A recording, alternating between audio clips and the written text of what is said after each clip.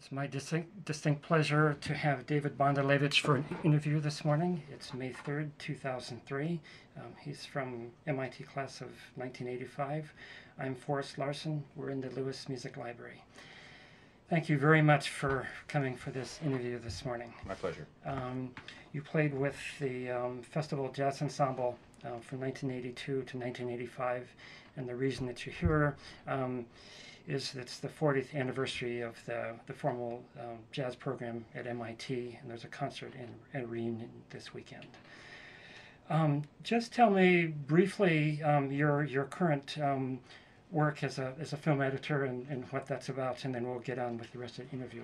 Okay, I work as a music editor, and most people don't know what that is, but that's a person who works usually with the film composer or the music supervisor to find and place the correct music in sync with the picture, and works with the composer as an assistant for recording original material for the film. That's great. And you're currently in Los Angeles? Yeah, we live in Burbank, California, and I also am a lecturer at the University of Southern California, where I teach in their cinema production program. All right. So tell me where you were born. I guess it's on the North Shore. Yes, I was born in Swampscott, Massachusetts, and because I grew up in the area, and I was a musician, especially jazz musician in high school, I knew very well of Herb Pomeroy. And when I was flipping through the MIT course catalog, trying to decide whether or not I should apply to technical schools, because obviously I had a technical background as well. And I saw Herb's picture in it, and I thought, what the hell is going on here? What is a world-class jazz musician doing teaching at MIT? And it really sparked my interest, and it made me rethink, because I didn't want to go to an engineering school, because I thought I'd be bored. And I looked and realized that MIT had one of the most extensive music programs of any school in the country, including music schools. And it just impressed me so much that I came here when I was still a senior in high school and went to a couple of the concerts and saw the jazz band. And there was also I think the Abramowitz, was that the family that did annual concerts? That's right. Yeah, and they did a jazz concert that year, and I came to that I think Phil Wilson played at. And I was just so impressed by the university's approach to, or the institute's approach to music, that it really changed my mind, and I decided to apply, and when I got accepted, I decided to come here, based on the fact that they actually had a full music program, and humanities in general. So we'll get into some more of those questions. Did you come from a musical family? Well, no. My father was a high school football coach, and he was an educator. He had a PhD in education, but what he really enjoyed doing was coaching the high school football teams. That's what everybody thinks of him as. And my mother was an elementary school teacher who had played the violin, and she went to Boston University. She wasn't a music major, but she played in their orchestra, and I guess at one point Arthur Fiedler conducted them, so that was her musical claim to fame, that she had played under Fiedler. But she was not a musician per se, but I guess I must have inherited that gene through her side of the family. My father loved music and listened to music all the time, although a lot of it was not particularly good music. He listened to polkas because he was first-generation American, so he grew up with the polka generation, and he loved the Lawrence Welk show. And my sisters were older than me, so they were listening to the Beatles, and my parents were listening to polkas and Lawrence Welk, and I was kind of stuck in the middle. And I kind of rejected both because I ended up listening to jazz, and I took up the trumpet at age 10, I remember, because I remembered seeing Louis Armstrong on TV and thinking it was so cool the way that he played. That was the instrument that spoke to me the most. And I mean, to this day, I think Louis was like the most brilliant jazz genius, improvisationalist. He almost single-handedly created everything that we consider to be jazz. And even though he dissed bebop, if you listen to a lot of his playing, I mean, bebop comes from his playing. Can you tell me about some of your earliest musical memories, or were they significant to you? Well, like I said, I remember listening to Louis Armstrong. My mother had a more eclectic taste, and she had collections of swing music and opera, although I never really liked opera. It at least introduced me to the orchestra, which I later got more interested in. My other memories of live music. When I was in junior high school, that was when I really started getting interested in jazz, and we started going to concerts, and I noticed actually Maynard Ferguson is having a birthday celebration this weekend in Boston. Being a trumpet player, of course, Maynard Ferguson was like, wow, he can play high notes.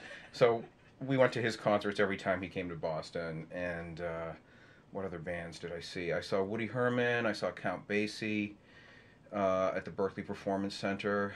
I remember seeing Frank Sinatra, but that was when I was in college, and Herb's band was backing him up when he played at the Boston Symphony Hall.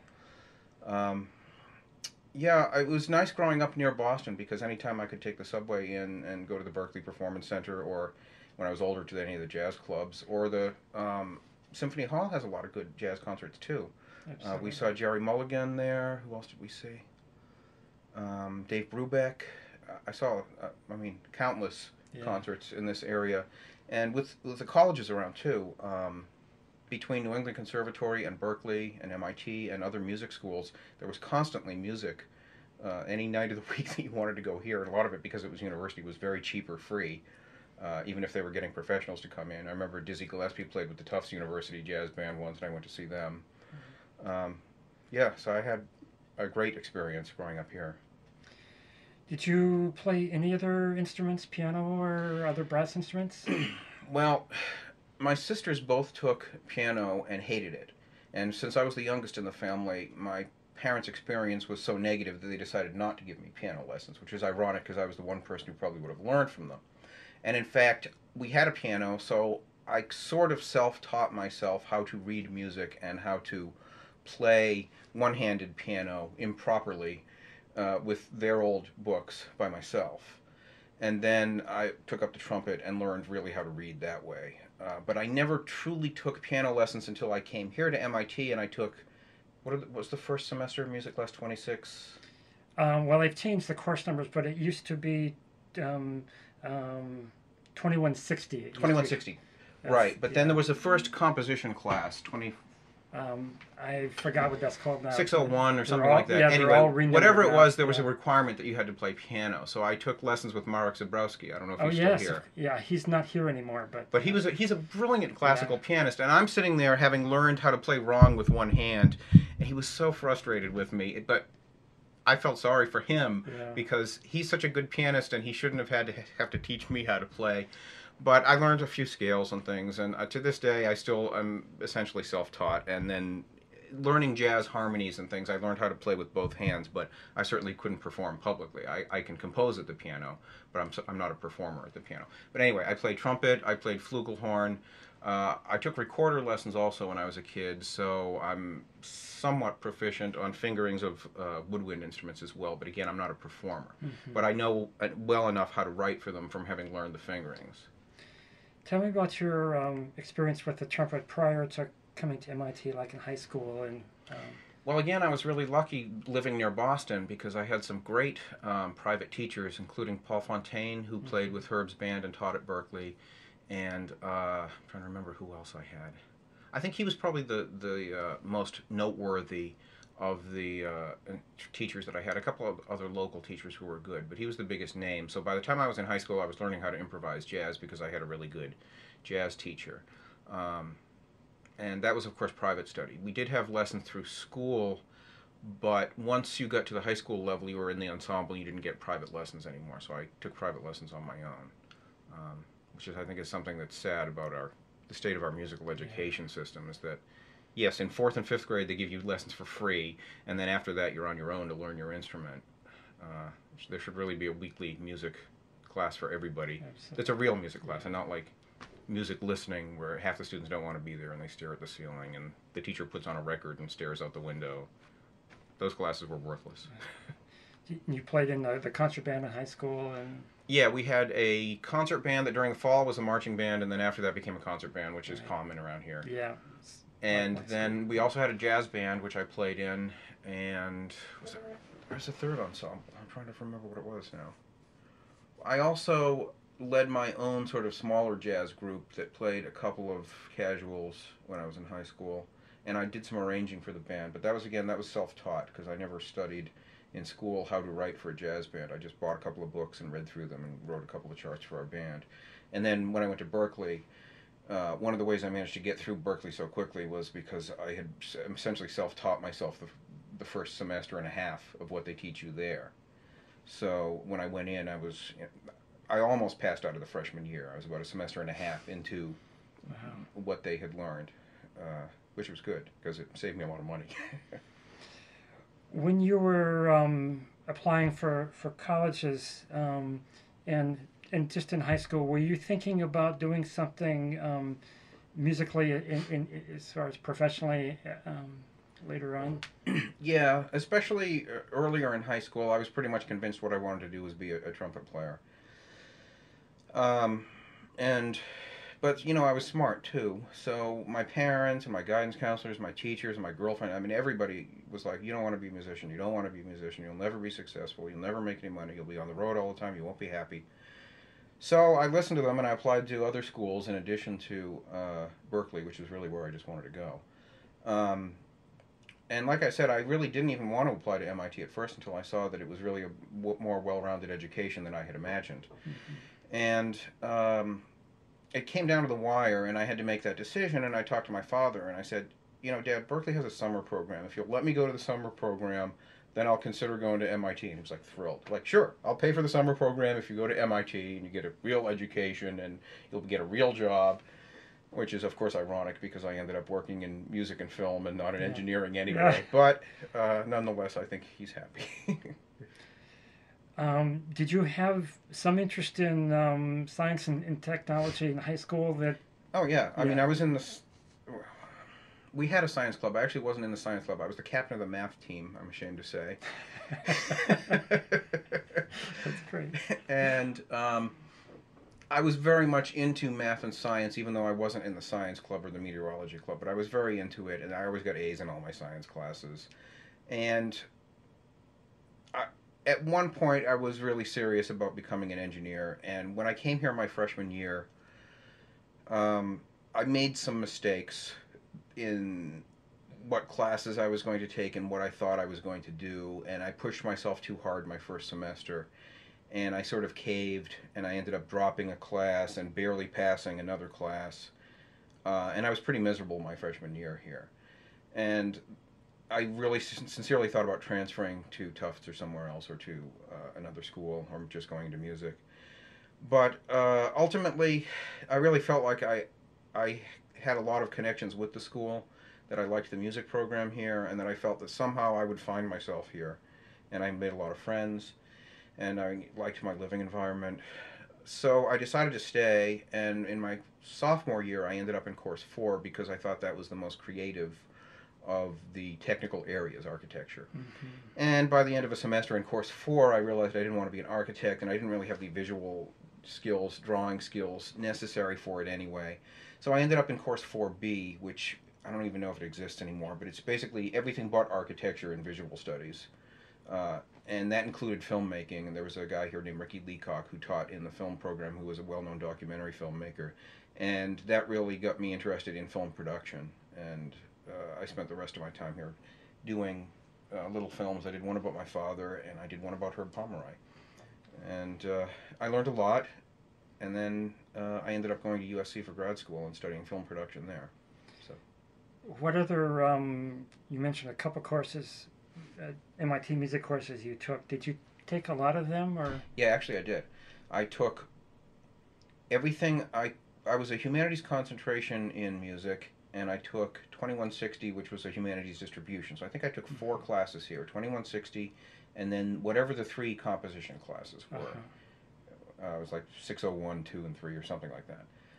And they were great. They were very strict classical harmony counterpoint, traditional harmony and counterpoint, but they were great. And I think people who go to MIT kind of have a mindset that they like rules, and they like to learn the rules, and they like to abide by the rules to a certain point till they learn where they learn them, and then somehow expand beyond that.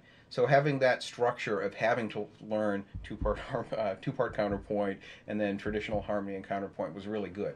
Because also Berkeley is essentially a jazz school, so I never learned any traditional harmony and counterpoint there. My first semester there, I'm learning dominant sevenths with flat 9 and sharp 13, or sharp 9 and flat 13, and it's like I had no clue how to write 4-part harmony for traditional.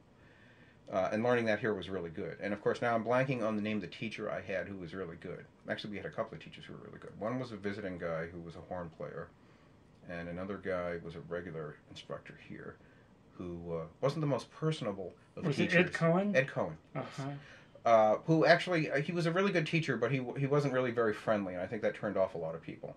But I've always been sort of the mind that it's more important to learn from somebody than to get along with them. And I really learned a lot from him. Mm-hmm. He was well regarded as a teacher in that way. Yeah. Um,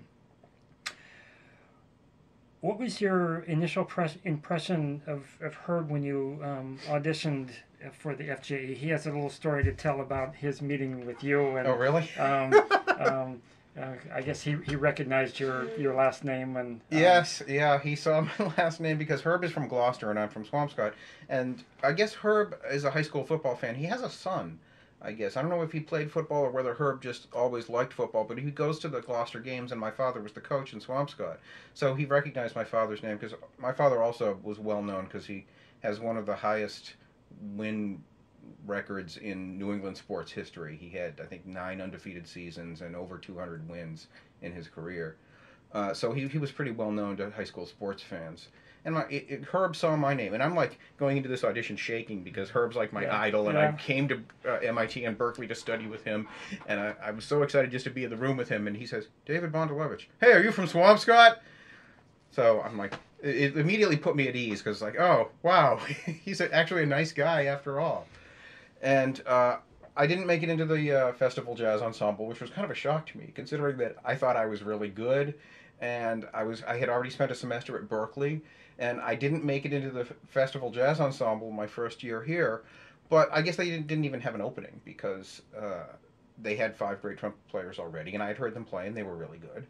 And if they don't have an opening, then what can you do? So I ended up playing with Everett's band that year, which was good in its own way, especially that year, because for some reason the second band had always been kind of, we just barely have a band, because there was always enough people for one great band and enough people who were pretty good to learn, but there was never like a really kicking rhythm section or a full ensemble. They were always short, a few chairs, and the one semester or the one year that I was in it was the one time that we really had a good band. And in fact, there was one day that Herb's band couldn't go to a concert or a competition or something, and they sent the second band instead, which had never happened before. So it was a really good semester to be in that band. And Everett was a very good conductor. Herb actually mentioned this last night, that people complained about how old-fashioned his charts were. And I was one of those people because I had gone to Berkeley and I wanted to be with Herb, and I wanted to do all this more contemporary approach to harmony and playing. But Herb's right that the purpose for that band is to learn how to play as an ensemble and not how to play as a contemporary band. So you have to learn the strict swing stuff that he wrote. And that was a little frustrating. It was nice playing lead trumpet, coming in and playing lead trumpet. But it was a little frustrating playing all these old-fashioned charts. But Everett's great. For what those charts were, they were very well written. And I had a fantastic time with that band. I made a lot of lifelong friends. Ray Zapata played in that band with me, who's a sax player who lives in Southern California now. And he's a fantastic friend and great person and phenomenal musician. He's a multi-instrumentalist, too. So we had a great time. So you were simultaneously studying at Berkeley when you're going to MIT, or how did Well, never literally at the exact same time. I sort of hip-hopped back and forth between the two schools. And Berkeley, actually, like I said, I was so far ahead when I went in, and they accepted a bunch of academic transfer credits from here, so I managed to finish my degree at Berkeley in 5 semesters. And then at MIT, I actually, even though I almost failed out my freshman year, I managed to get ahead and finish here a semester early. But it was course 4, so Wow. it wasn't quite the same as taking all the engineering classes, but course 4 had its own constraints and demands. But to me, it was fun. I mean, I was taking visual studies and art classes and film classes, and I never really thought of it in quite the same way as being in school. It was fun, like being at Berkeley. Being at Berkeley was a sheer pleasure. It was just playing music, studying music, writing music all day long. And even though there were days where I was there from 9 o'clock in the morning till 8 o'clock at night, and some of those days I was playing like 6 hours because I was in ensembles all day long, it was fun. I never thought of it as work. And I noticed that there was an attitude from some of the music students that they were bothered by the fact that they had to go to classes. And I'm like, That's why I'm here. Yeah. I want to study. I want to learn this stuff. So when you came to MIT, you knew right away that you also wanted to study over at Berkeley. Yeah, I had, in fact, Yeah, my in between my senior year of high school and my freshman year here, I took my first semester over the summer I see. at Berkeley. And Berkeley has a program where the summer is a full semester. It goes through the whole summer and they cover the exact same material as a regular semester. So I was able to go every summer in between as well and go the spring of my senior year and complete over there and complete my degree over there while I was completing my degree over here. And I went to both graduations in '85, which were something like 3 weeks away from each other, and got my 2 degrees in 4 years, 4.5 years, really. Wow. And your degree at Berkeley was in jazz composition? Yes. Yeah. Wow. Which is what Herb teaches. So that was my goal. When I went there, I said, what does Herb teach? That's what I want to major in. And it made sense. It actually, I was kind of scared at first about composing because I had just played and not really studied formally. And I realized probably about my second semester at Berkeley that I was never going to cut it as a performer. As a trumpet player in a high school band and even in the MIT band, I was okay. But by professional standards, I would never live up to I mean, when you're a professional trumpet player, you can't miss a note. You have to be on every night. And I was never going to be that good. My chops were never perfect. I would always miss notes. My sight reading was never fantastic, so I couldn't really be a studio musician. So I ended up through luck in jazz composition, which I really found I had much more talent at than I had expected. So I ended up writing some charts for the MIT Jazz Band. When I went to film school, I scored a bunch of my own student films. I've had a couple of pieces that have ended up being in movies. So it ended up being very helpful to me. And since I work with composers now, I can read a score, I can help them find mistakes. If there's a problem in performance, I see it immediately because I'm following along on the score. So it's helped me tremendously. Oh, that's great. We'll get into some more of that, I hope, near the end of the interview. Can you talk just a little bit about your experience of playing with MIT musicians and then working with the Berkeley students and Well, Herb kind of mentioned this last night, and that's that MIT musicians are there because they really love it. They want to be there. They look forward all week long. When I was a student here, I tell you, all week long, I would look forward to going to practice with the jazz band. That was the highlight of the week. No question about it. And we practiced twice a week, so it was great. And we would, as he said, we would be completely focused for those 3 hours. We would come in.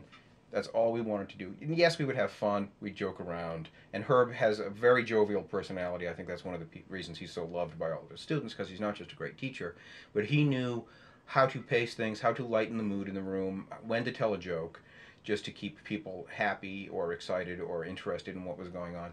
But with the jazz band, we knew we were there because we wanted to play jazz. Whereas at Berkeley, I think people were already in the mindset that it was a job for them sometimes. That, oh, geez, I got to go to rehearsal. I got another ensemble after this. Their focus would not be as high sometimes. Certainly their musical prowess was high and many times higher than MIT, although the jazz band here was really good. The orchestra was really good. I played with the brass ensemble one year. They were fantastic. But they were very different. The MIT personality, I think, is different from the general populace and from the type of musicians that would go to Berkeley who, because they're jazz musicians or pop musicians, they're more free-spirited, they're less focused. People who go to MIT are academic in nature. And as a teacher at USC, this is a problem I have now, is that people are, in general, not very academic in nature. And I get students in first semester who complain that I make them sit still for a 3-hour class.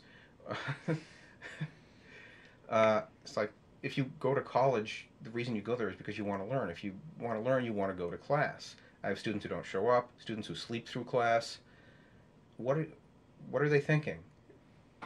People at MIT, yeah, there were people who would skip lectures here, and there were people who would sleep through class, but essentially they were here because they wanted to learn the material. And if they were skipping class or sleeping through, it's because they already knew it. They were ahead of the game.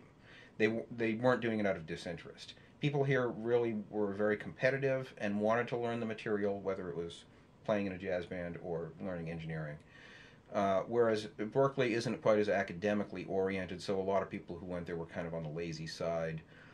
It's very easy to make it through Berkeley in some of the majors without doing a lot of work. Jazz comp is not one of those. Herb and the other teachers in that program were very demanding. Music production and engineering, which I also studied some when I was over there, is also a very competitive, hard program. But there were a couple of majors there where you could easily slide through without doing a lot of work. And at MIT, it was always academics was first. And if you weren't in academics, whatever you were doing, even if you were just playing a soccer game, people were very intense Yeah. about it. Yeah. Everybody's always focused on what they're doing here, which is something I really appreciated. So I want to talk about working with Herb Pomeroy. He obviously has high and demanding standards. What are some of the things that he does to inspire students to work hard and play at a high level? You know, that's a good question. I actually, even before you told me you were going to interview me about this, I started thinking about that because I wanted to explain to my wife why Herb was so important to me as a person. And I had done a short film about him, and I couldn't find it. And fortunately, I called my stepmother, who's just about to move, and she found it in a box in the cellar, which could have ended up being in the trash if I hadn't called right when I did. And I watched it, and it's a terrible movie. And my memory was that I shot him rehearsing the MIT band, and I shot him rehearsing a Berkeley student band and rehearsing his professional band. And the only thing that was left was the finished version of the movie, which doesn't have any rehearsal footage in it. Which I so wish I had somehow kept the dailies, the stuff that I had shot of that, so that I have a reference point. But what I did see was that I included in the film a lot of stuff of him teaching classes at Berkeley. And the way that he taught at Berkeley was unique because he had much higher academic standards than anyone else there. I don't know whether that's just his personality, his nature, the fact that he went to Harvard for a year. I don't know why he was so different from everyone else, but he had very high standards. He expected you in class every week. He gave an assignment every class, and then when you brought the assignment back, every class he would go around to every student in the class and sit with them personally and go through the assignment correcting it, which always struck me as how important it is to have a personal relationship with your students. Some of the students didn't like it because they felt like, you know, I get 2 minutes with him and then the rest of it's with other people. Well, to me, the point of that was he spent 2 really intense minutes with me, or really more than that, a few minutes with me that were intense. And then as he went around the rest of the room, I would watch how he interacted with the other students and showed them what was wrong or right or good or bad about their assignment. Whereas a lot of people, the other people, as soon as he was away from them, they would stop focusing and not be a part of the class anymore. And that personal touch was really important. As I said before, his sense of humor in knowing how, in the middle of a long, boring technical discussion about harmony or whatever, how to inject humor into that, how to have a personal relationship with the students. Those were the things that I think were really important to me as a student with him. Now, in terms of conducting the orchestra, he was very focused. He had incredible ears. I know that anytime anyone played a wrong note or even just a wrong articulation, he would hear it immediately, know who it was, and be able to correct them in a way to get them to play it right without making them feel stupid. He was never dictatorial or insulting in the way that he led a band, which many people can be, including some of the other people who've conducted here. But I'm not quite sure exactly how I would say that he conducted that made him such a great conductor. Other than being a great person, and he had an individual relationship with everyone in the band. He often talked, and he teaches a whole class in Duke Ellington, or taught a whole class in Duke Ellington. He often talked about the way that Duke would consider the orchestra a or amalgamation of individuals, and not as a unit, a single unit. And he had that approach to his relationship with everybody in the band. He knew all of us, knew where we were from. He had a nickname for everybody. He knew what our specific talents were. He knew that I could be a good lead trumpet player, that I was fairly consistent, but that he couldn't make me sight read. He couldn't put a new chart out in front of the band and expect me to play it perfectly. He knew that I wasn't a phenomenal lead player, so he couldn't give me a Maynard Ferguson chart and expect me not to clam some of the notes. And the same thing with everybody else in the band. He knew who the great soloists were and knew when to feature them, and he would find the right charts for the band, or even if he was having somebody write something for the band, he would have them write specifically for who was good in the band and who could do what. And I think that made a big difference too. Instead of just bringing out Glenn Miller charts or stock arrangements that anybody could have played, these were charts that were specifically for us, and he let people in the band write. Jamie wrote, and I wrote, and I know later on some of the other students wrote for the band. And we would the same way. We knew everybody in the band, so I knew who to write for. And I would, instead of writing first trumpet or fourth trumpet, I would write the person's name on the chart. And that makes a big difference when you come in and you see your name on the chart. You know it was written for you. Wow, that's great. When he's rehearsing, and particularly a new chart, but even as you're going along, what are his priorities? Like you pass out the music, you got a new chart. You know, again, it's been so long since I played under him and actually played in general. I think when he passes out a new chart, we try to make it through the whole thing, and then he would focus on difficult sections of the arrangement. Then he would focus on sections within the orchestra, so that he often would break up the band and say, okay, trumpets can go home, we'll do an hour with the saxes, because the saxes when I was there were really good, and they did a lot of sax solis and solos and stuff that they would need to be there for. So I think he sort of did it in a logical pattern. But, you know, another thing he was also big about was making the music breathe as music, and not just getting the right notes or even the right articulation, but how to perform musically and get it to feel like a fluid performance. One of his approaches to writing was that if you write each line like a good melody, whether it's the fourth trumpet part, that person is going to be more motivated to play it more musically, so as a whole, the whole band will play more musically, so it will sound better. And he was very much a conductor like that when he was talking about performing music, that even if you were playing the fourth trumpet part, you still had to be a part of making that great sound and making a beautiful flow to the music. So if you look at, the Glenn Miller charts, the fourth trumpet part would be da da da da da da da da da da da da da, because they were thinking, this way. They were thinking harmony vertically instead of writing a melody horizontally. And Herb was always of the mind that you have to write horizontally, and whatever happens vertically, incidentally, 90% of the time will make sense anyway.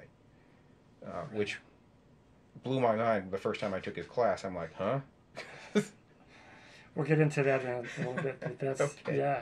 But that's interesting how he saw a very practical application of that, and when he's rehearsing, he obviously has a clear idea about how the piece should go. Does that change over subsequent rehearsals, and is it a kind of group process that brings out the end results, or was he fairly specific about what he wanted? Herb knew what he liked, and there were a couple of times, especially when he was playing charts that I had arranged, where I disagreed with him. And in retrospect, he was always right. But, when you write something and you hear something in your head, you think it must be right. And maybe with one exception, he always had a more musical approach to things. And he certainly knew the orchestra, and he knew orchestration better than I ever did. So in terms of musicality, he was always right. I learned tremendous amounts from him, and I was incredibly blessed that he took time playing my crappy arrangements with the Festival Jazz Ensemble, which the level of musicality was far below what they were used to. So I really was very lucky that he let the band play that stuff, because I learned so much. And even the 3 years that I was with the band, I wrote one piece a year, and then the year after I left, they played an adaptation of my thesis piece from Berkeley. And I look back at the charts over those 4 pieces that I wrote. And the first one I wrote, I had almost no training, and the last one I had completed my training. It's like the difference between night and day. And it's all thanks to Herb. I mean, I learned everything from him. Wow. Did you work with Herb much on improvisation, kind of individually? Well, not me. I was never a brilliant improvisationalist, although I certainly studied it. We had a guy in the band named John Reagan, who was the one good improvisationalist in the trumpet section. And Ray Zepeda, who played sax, was great. Mike Strauss, who played trombone, was very good. I'm sure there were other people as well. Those are the ones that come to mind immediately. Oh, there was a tenor sax player named Tom Short, I think his name was. Well, his last name was Short. And they were all good, and he did spend time with them. And again, when we broke up at the end of the day, a lot of times he would keep the improvisationalist and work with them. Mm-hmm. And I wasn't one of those, so I didn't get that benefit in that here, or even really at Berkeley, because even when I was playing in the Berkeley band, I think I was second trumpet in his band. I was just a section player. That was never really what I was about, and especially when you get into jazz composition, it's really like two different types of people. People who want the structure of written music in right. composition, and people who reject that and just want to play.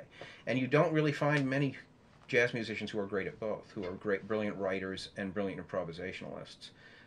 And the few that were great, like Duke Ellington, really stick out for that reason. Because Duke was a true composer in the traditional sense that he wrote for an orchestra. And there are other people like John Coltrane who wrote great jazz tunes, but they were just chord changes and a melody. It's not like the same concept of orchestration and composition that we think of in the classical world.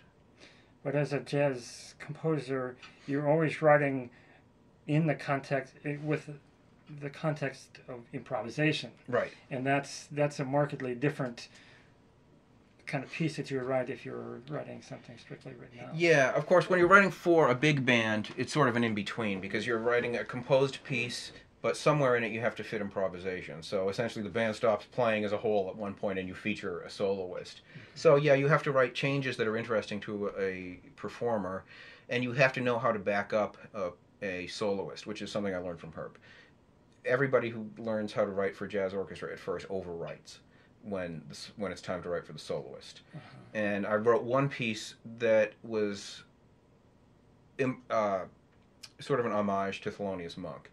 And the changes sounded like Monk and the melody sounded like Monk. And if I'd written it for a small group, it would have been fine. But then to write it for a big band and to have all these insane background lines happening underneath a soloist, it was like you could have taken the soloist away and not missed anything, because I had written so much for the orchestra in the background to make it sound like Monk backing up a soloist. It was just the wrong thing to do, and he was completely right. He dropped half of the stuff that I had written, took it out, and suddenly the soloist could come to the foreground, play a nice little solo, and then have a nice build behind him of other stuff coming in and building to a climax. But yeah, you do have to know how to write for a soloist, and yeah, you have to have improvisation somewhere in it, or it's not really jazz, because that's what jazz is all about.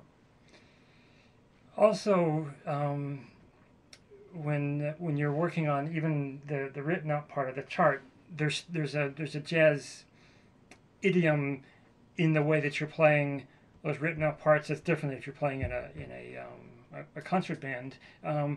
How did Herb kind of work with you on that? Do you remember any of those? Did it ever kind of come up, or were people in the Festival Jazz Ensemble by that time well versed enough that they weren't kind of dealing with some of those issues? I'm not sure what you mean. Well, if you hear a jazz trumpet player, even a section player, play a written out part, you can tell that it's a jazz trumpet player as opposed to a classical player. Right. Did that ever kind of come up in rehearsal as far as teaching kind of a jazz performance idiom? Yeah, I mean, learning how to swing is something that's sort of intuitive, so it's hard to teach it, but he could certainly tell you when you're not doing it right. I've always found that there's a rhythmic relationship to tempo, that the faster the tempo is, the more it is like playing legit, like you're playing straight notes, like bebop. Mm-hmm. You're hardly swinging at all, like when you're at that tempo. And the slower that you play, if you're playing like a New Orleans dirge, it's almost like a double-dotted quarter note and 30-second note. Whereas in a medium tempo, it's somewhere sort of in between. It's more like triplets. And that's just something you have to learn to feel. But yeah, I can remember when we'd get new people in the band, a lot of times they would overswing stuff and it would sound hokey, if that's what you mean. Mm-hmm. But again, yeah, that's just something that, Herb would kind of point out and tell him to think about. And it's really something you learn from listening a lot. I think I'm a much better musician now than I ever was, just from the fact that I'm older and I've listened to more music. Mm-hmm. And, I hear stuff on the radio, or even when I'm working professionally, if I'm sitting with the orchestra, I hear stuff now that I know when I was a student. I think when I was in my first semester and I had to take ear training, I thought, how am I ever going to learn this stuff? How am I ever going to hear this? My ear's just never going to be this good. And now I sit in the booth and I can hear whether there's one violin playing a quarter tone sharp, or my ears have just gotten to the point where I can hear stuff so much better, and I hear when rhythmically something is off, and I can tell who's playing too fast or too slow or with the wrong interpretation. So it's just a lot of it's just a matter of learning to listen and learning and the experience of playing. So the more hours you have, the better. Mm-hmm. Did Herb? He obviously must have encouraged people to do a lot of listening. Yeah. Were there particular recordings or artists that he? No, actually, he really had an extremely broad approach to music, and whatever you liked, he as long as it was musical, he liked it too.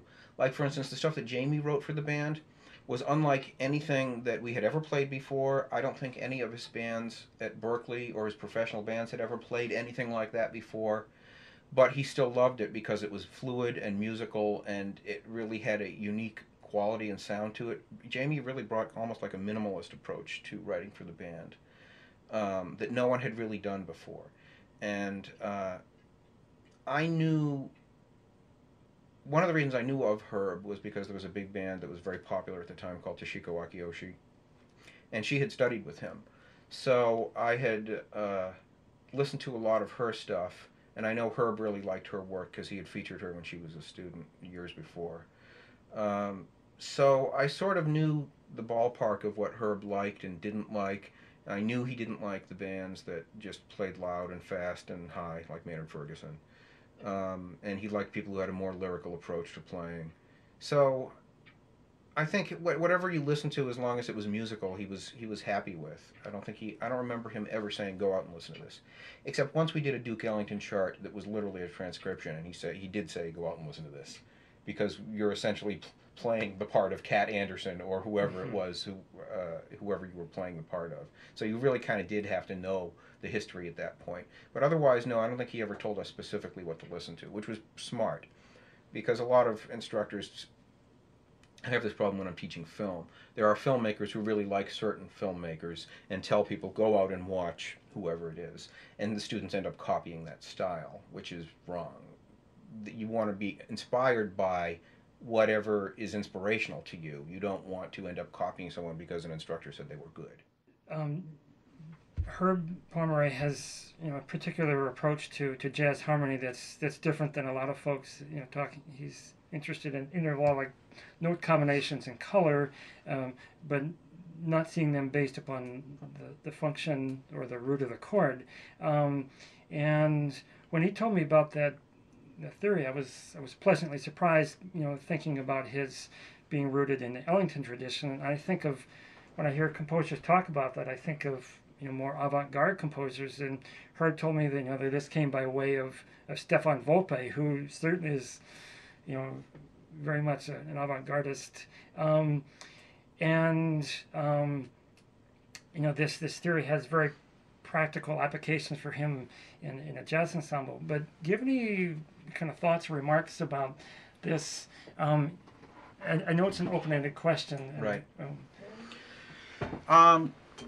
Well, Herb taught 3 classes at Berkeley. The first class is the one called line writing, where he introduces that theory to people. And the second class is a Duke Ellington class, where you analyze and learn by copying the style of Duke Ellington. And then the third class is really his real composition class. I never took the third class. I graduated before I got to it. And I kept saying, at some point I'm going to come back to Boston, I'm going to take that class, and then Herb retired and I missed it. So I think where he really gets into that theory at its highest would have been in that class. In the first semester, like I said, it kind of blew my mind when he said, okay, you think about you pick highlight moments in the piece, and you create chord structures that you think are interesting there. So there's a basis of jazz harmony. And then for the parts in between that, you don't think that way. You think horizontally instead of vertically. And you write individual melodies that make sense. And he had his own set of rules that he himself had developed. And I remember him saying that he had developed this theory because of being inspired by musicians that he he heard musicians doing different things, and he said, "What are these people doing that's different?" And he would sit down and transcribe it at home, and he came up with his own sets of theories based on Duke Ellington. Gil Evans, I think, was one of them. He said, I don't remember him saying Volpe, but maybe he did.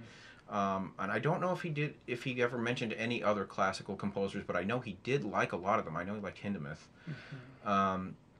So I'm not exactly sure how he came about these theories, but he did have a pretty rigid set of rules, almost like learning traditional harmony and counterpoint that Bach would have written, except they're different rules, and they're applied to how to write a horizontal line that will ultimately make sense with a bunch of other horizontal lines, so that you couldn't, for instance, have huge intervallic structures between a bunch of different instruments, or you couldn't have notes clumping all together between the instruments, or you couldn't have all of the notes always crossing each other back and forth, although some of that was actually preferred, that he liked the sounds of, instead of everything moving parallel to each other, which is the way most jazz musicians write, he liked parts crossing each other here and there, but not all the time. So there was definitely, you did have to pay attention to what was going on vertically, but you were thinking about how to write a line that made sense for each instrument instead of... So he's really thinking contrapuntally, even though it may not be strict counterpoint. Yes, yeah, not by the old definition, but in fact it was often preferred if you could have the melody on the top and the bottom line being in contrapuntal motion, that they were moving against each other. And also his approach to orchestration was very much like Duke Ellington's, that you don't always write for everybody in their middle register. Which again, in writing for a jazz band, you want to make it easy for everybody, you want to make it consistent for everybody, so the easy thing to do is to just write for everybody in their middle register. His was the exact opposite, in which he would say, okay, in the sax section, the most boring thing you can do is have alto, alto, tenor, tenor, baritone. He would say, let the tenor play the lead, or let the bari play the lead, or have the alto on the bottom, or a tenor on the bottom, just to change the color and the texture. And that the most interesting sounds on the instruments were at the extremes, at the highs and the lows, except for on the tenor sax, where it's really honky if you have them play low. But other than that, he would tell you to try and orchestrate so that they are at their extremes, so that you get an interesting sound color out of them. And if you're writing for brass, write for mutes. If you're writing for a melody, well, probably the most famous example is Mood Indigo that Duke Ellington wrote, where he has a muted trumpet, I think it's a muted trombone, or maybe it's an open trombone, and a clarinet. And you would think, okay, clarinet or maybe the muted trumpet's going to be on top. But no, he put the clarinet on the bottom so that it's chalumeau register, its lowest, darkest color. And that way those three instruments have to sort of balance each other in tone and in color so that they all work together. And he also didn't space them out evenly. He put the clarinet way down at the bottom, he put the trumpet and the trombone close up at the top, so that you get a unique sound out of those three instruments. And Herb was very much of that mind, that you should experiment with orchestrational colors. And yeah, most jazz conductors would not be doing that. They would be telling you, okay, write a sax soli, write traditional for the sax section, where you just harmonize it in 4 parts and double one of them, where you drop one of the parts down an octave so that you have another part. And that's just boring. Herb was the exact opposite of that. And he wasn't interested in kind of a sax section kind of sound and a trumpet section sound, but really mixing things up. Yeah, absolutely. Mix it up. So that you sometimes had sections within sections, or you had sections crossing each other. That's one thing I really enjoyed a lot, was we had one person who played French horn in the trombone section, so I had her play horn.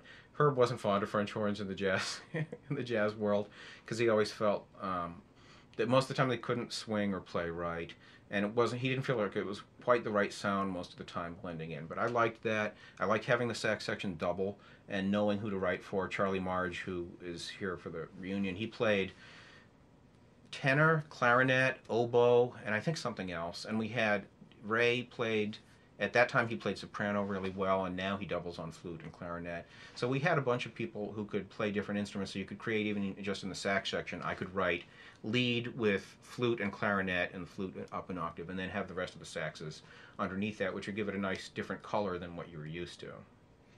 Wow. With the Festival Jazz Ensemble, Can you talk about some of the different kinds of charts that you played? Um, Wow. I know that's kind of an unfair question, but just trying to get a.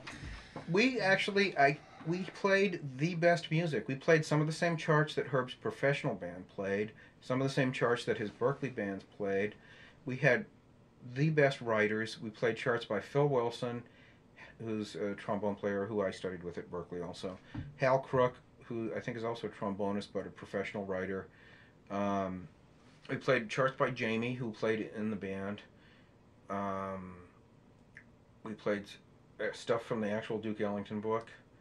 I'm trying to remember what else we played, but we When you played did such the a. Ellington stuff, were they strict transcriptions or? No, we did one transcription that someone had done. I don't know who. I Uh-huh. think it was a student at Berkeley, Uh-huh. but that was good. There was one year that the Festival Jazz Ensemble wasn't quite as good, or we were a little bit behind schedule, and he had to pull out some existing easier charts for us to learn, and that was one of them. But even still, to me, that's a motivation to play Duke Ellington. Mm-hmm. We also played stuff by a trumpet player named Tiger Okoshi. I don't know whatever happened to him, but in Boston he used to be really big.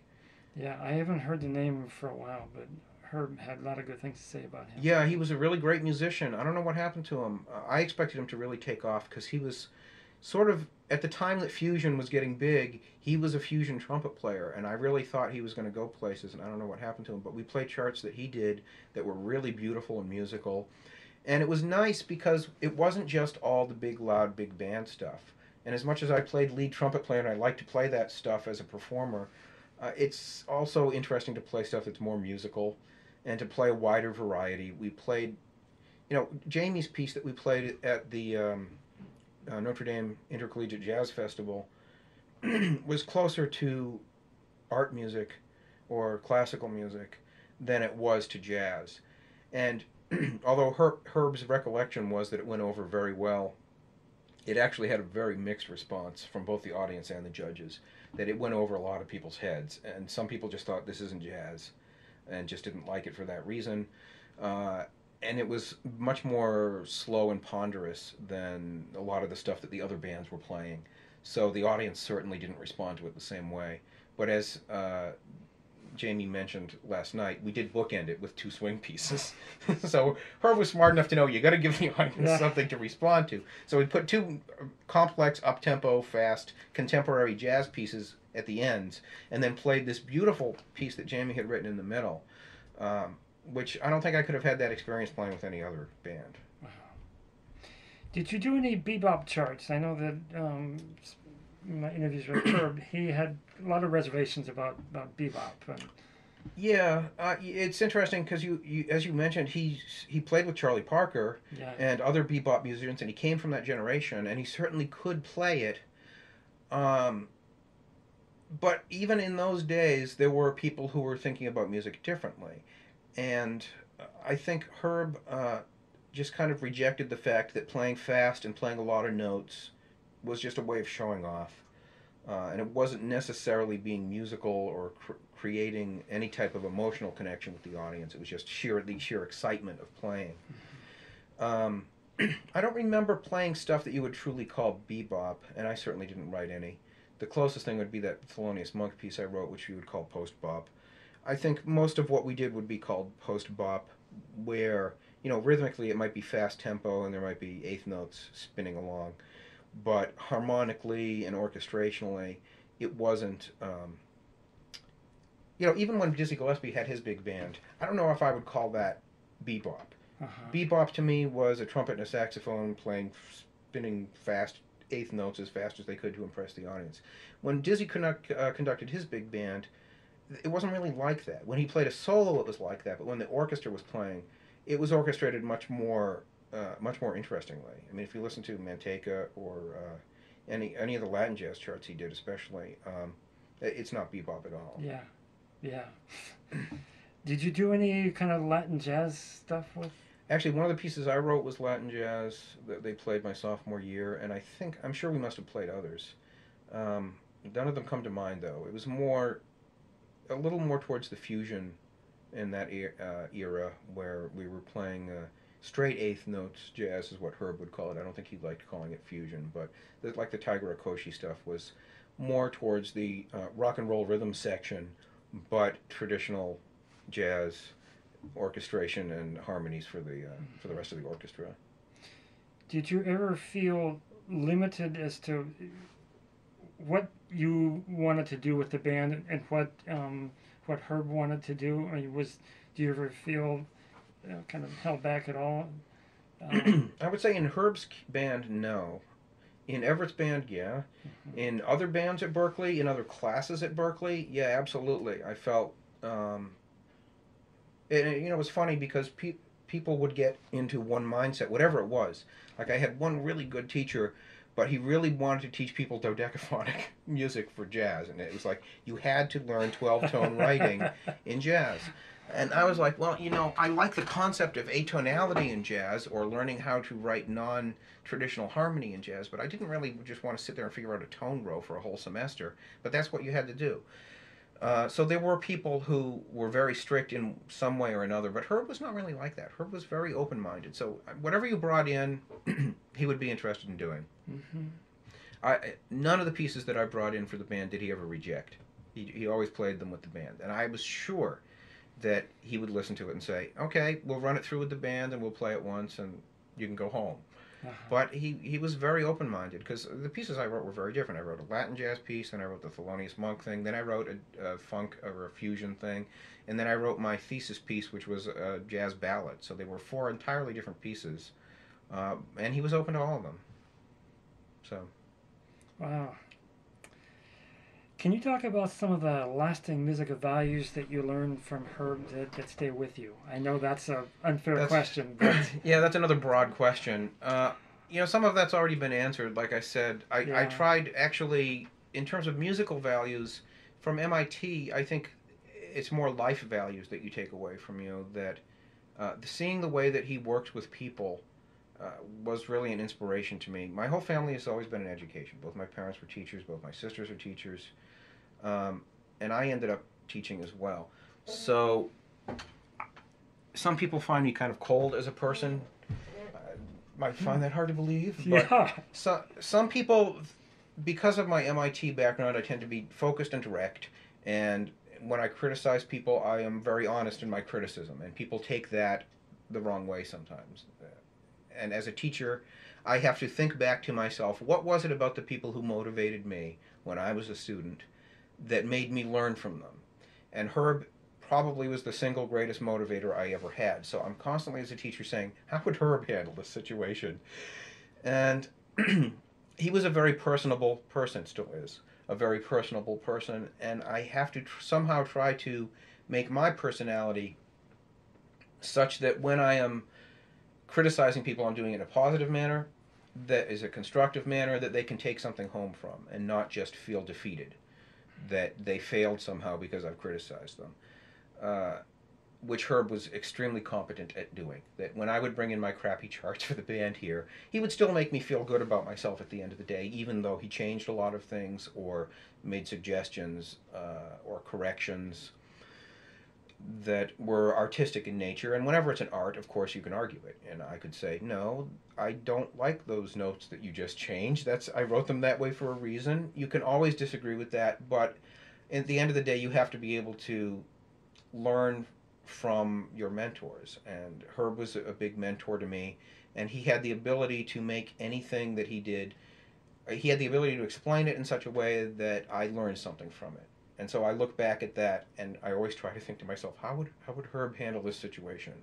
How would Herb make the student learn from this instead of making them feel defeated? That's great. Did you play in any small jazz combos at MIT? Not at MIT. At Berklee, I did. In fact, when I had my Berklee thesis concert, I was short on players. I don't know why. It was a spring semester. Usually when I was there over the summer, we were very short on players because it was smaller during the summer.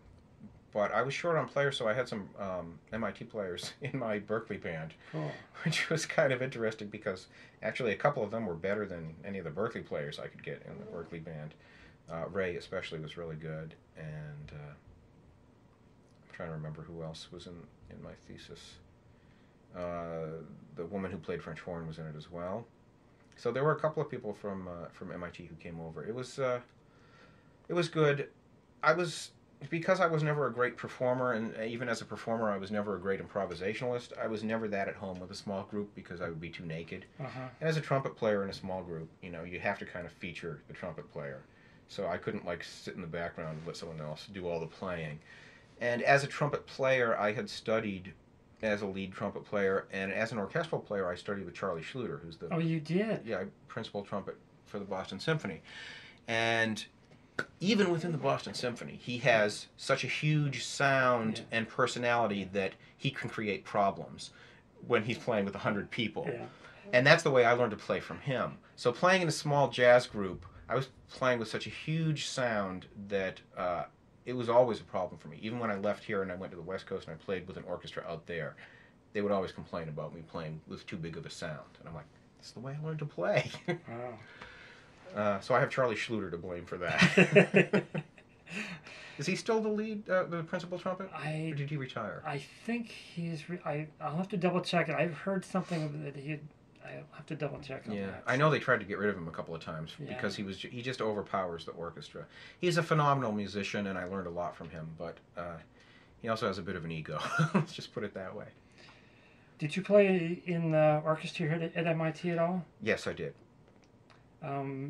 Was that most of the time you were here, or how often was that? I played, I can't remember if it was 2 or 3 years. I do remember that one of the years we played at Carnegie Hall. We played the Firebird Suite, and we played a Persichetti piano concerto. And I played second or third trumpet. And I very much enjoyed playing in an orchestra. At that time, I was not as good a classical player as I was later. And the conductor realized that. That was David Epstein. Yeah.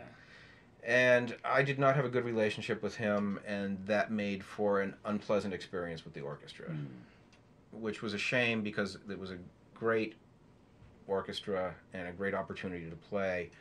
But my memories of the orchestra are not as pleasant as they were with the jazz band, let's put it that way. And my senior year, I ended up not playing with them at all. I don't remember. It might have even been 2 years I didn't play with them. And I ended up playing with the brass ensemble. And I remember playing one concert with the concert band, but I don't remember why.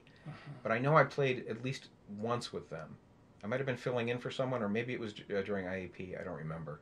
But I do also remember playing with the concert band.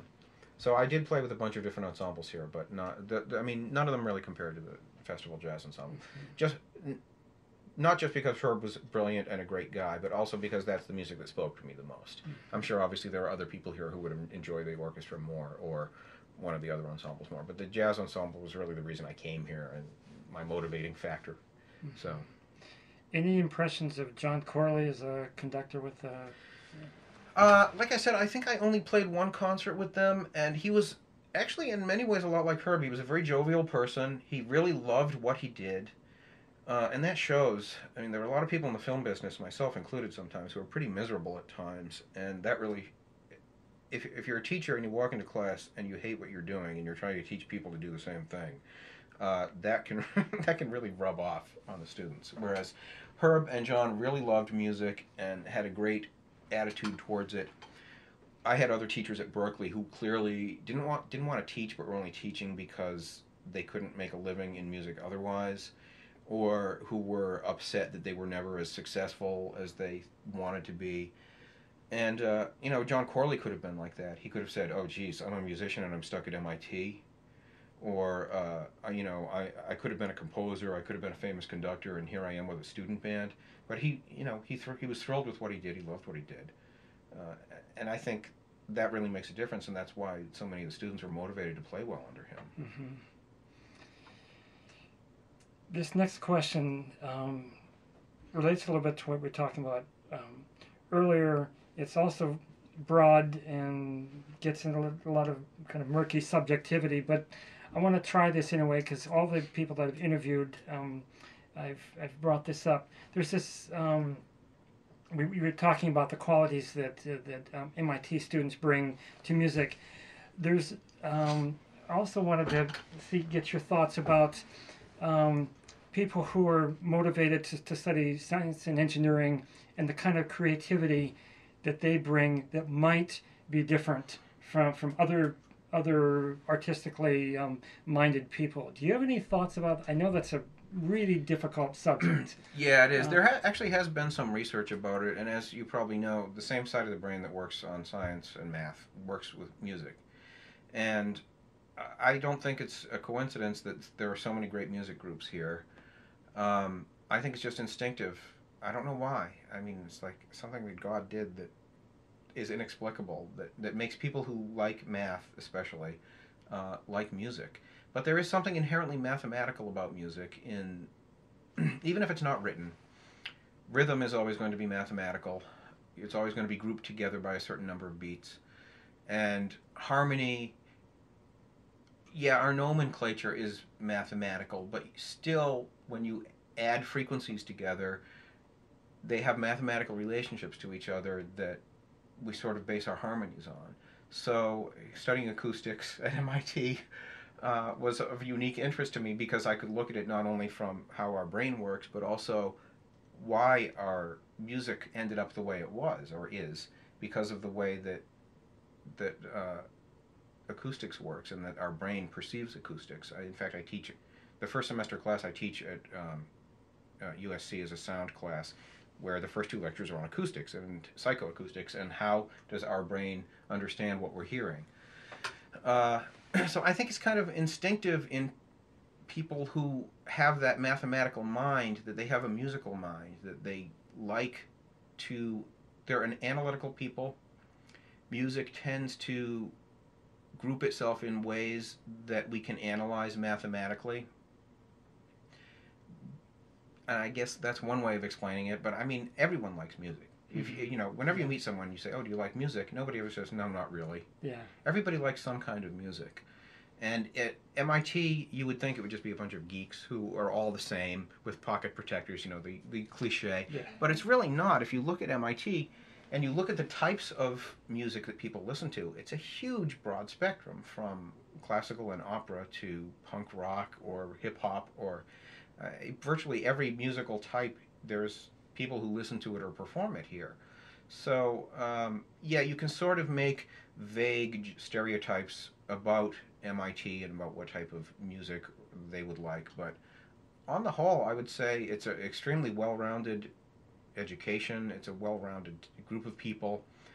But I don't know. That's just one of those inexplicable things that why do MIT people tend to be attracted to performing music? I'm not sure. Mm-hmm. Maybe it's because the level of intensity of study here is so high that you need some kind of outlet, and performing music is a very good outlet, emotional outlet. And it's one thing that I think is lacking in most of America and America educational systems, that people aren't encouraged to perform. If you go to other cultures, children are taught from birth to sing, to play musical instruments as a normal daily part of expression, whether it's religious or just cultural. If you go to Anglo-Saxon backgrounds, you're taught the only place that you can sing is, first of all, you have to be good to do it. In America, you're not allowed to do something unless you're really good at it. You can't play, baseball unless you're going to be a professional. You can't be a musician unless you're really good at it. You can't sing unless you're really good at it. But then even then you're given constricted places where you can do it. Like you can do it in church, you can do it if you're in a musical ensemble, but God forbid, like, you should just sit around with your family or your friends and play the piano and sing. Yeah. Which, of course, if you go back 100 years, that was what people did for entertainment. You would go to the drugstore and there'd be sheet music on sale at the drugstore because everybody played the piano and sat around and sang. That was their entertainment for Saturday night because there was no radio or television yet.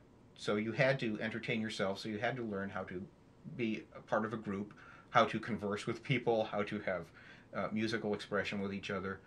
And I think that's something that's lacking now, that sort of America has said, unless you're really good at something, you can't do it. And if it's music, if you hear a baby now and they're going la la la la la, the first thing the parents do is say, shut up, stop it, you're bothering people. Or if they pick up their toys and they play the drums with them, which is completely natural to human environment, you make them stop. Yeah. So instead of developing rhythm and melody by learning to sing. We stifle them when they're kids instead of encouraging them and saying, "Oh, you'd like to sing? What would you like to sing with me?" Or if you want to play with those, why don't we learn how to play rhythm and work together? So I've gotten way off topic, I think. But. No, but that's a tough subject. Do you think that there's different kinds of artistic kind of productions and end results that come from the MIT environment that you might not find necessarily at other places?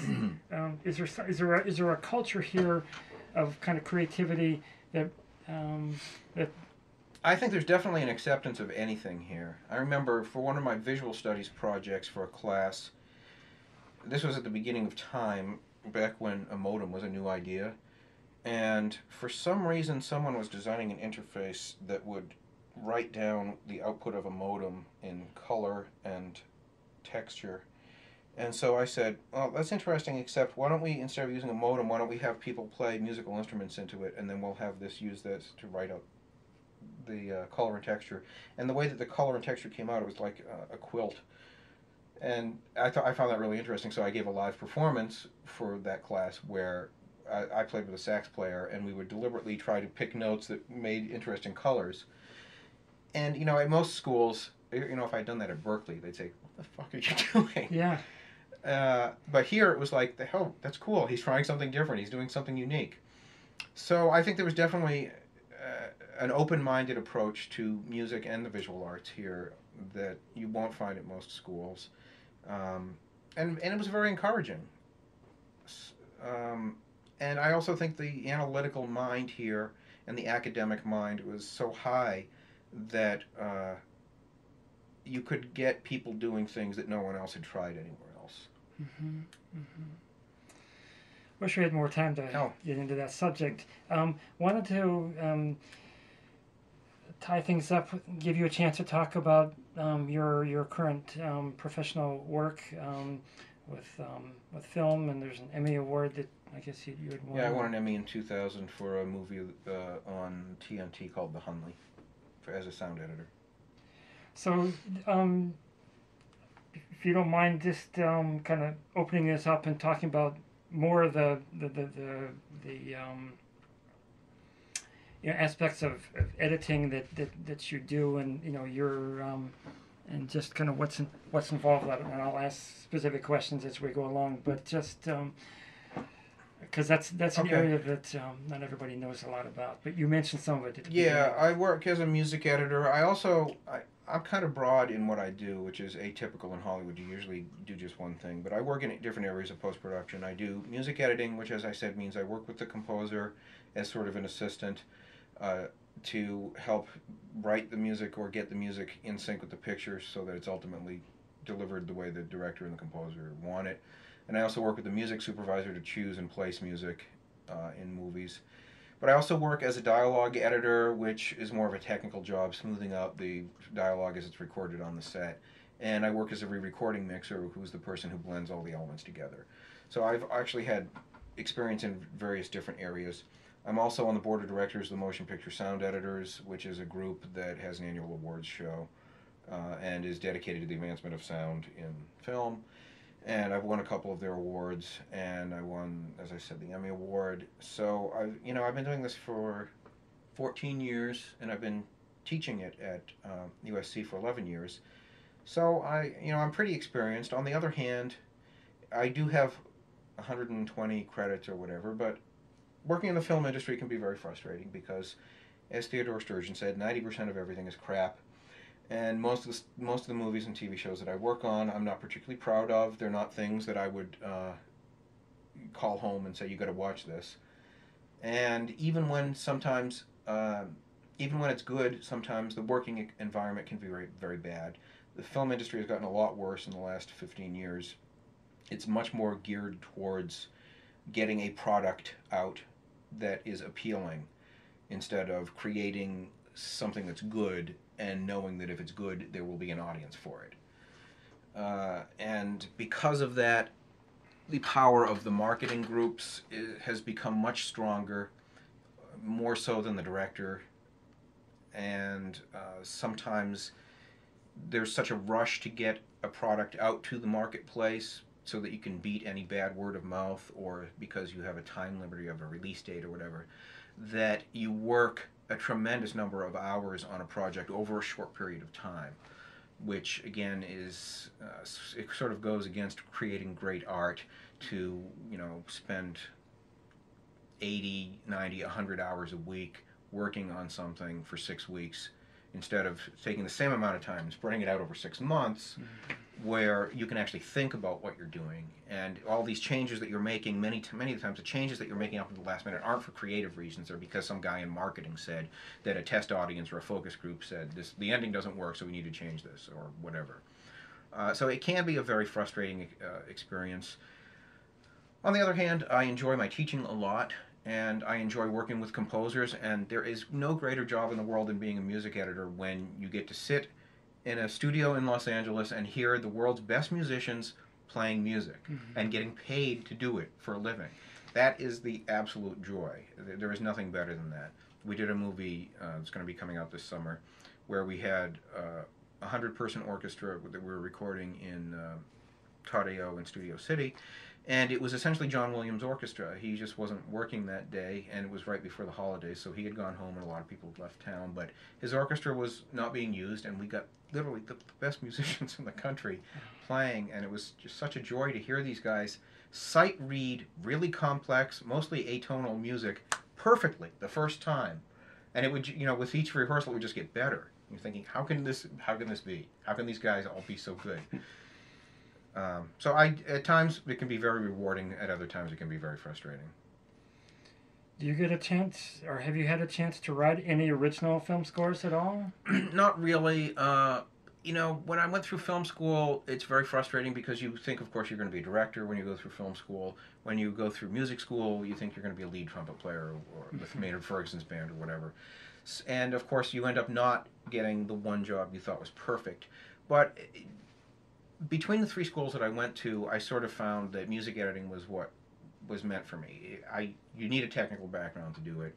You need a musical background to do it. You need a film background to do it. So I'm not really terribly frustrated by the fact that I haven't had a chance to write for orchestra or for film scores. Jamie has, actually. Jamie's written like 5 or 6 film scores. He works out of New York. Yeah.